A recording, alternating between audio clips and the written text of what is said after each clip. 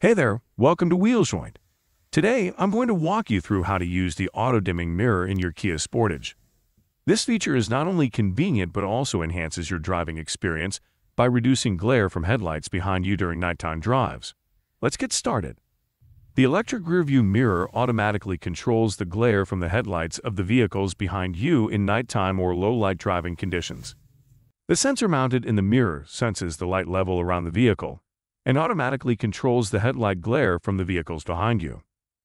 To activate the auto-dimming feature, make sure your vehicle is running or the ignition is in the on position. It will automatically detect low-light conditions, such as during night driving, and dim itself to reduce glare. No need to press any buttons, it's all automatic.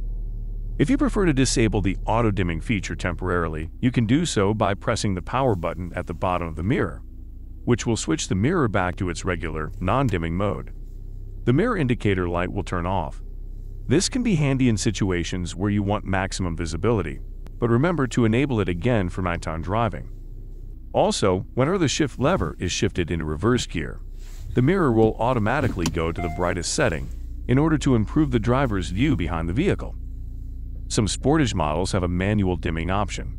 If you'd like to manually control the dimming level, pull the day-night lever toward you to reduce the glare from the headlights of the vehicles behind you during night driving. There you have it. Using the auto-dimming mirror in your vehicle is a simple way to improve your safety and driving comfort during night drives.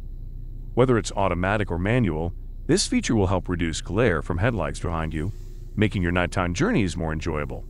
If you found this video helpful, please give it a thumbs up and subscribe to Wheel Joint for more tips and tutorials.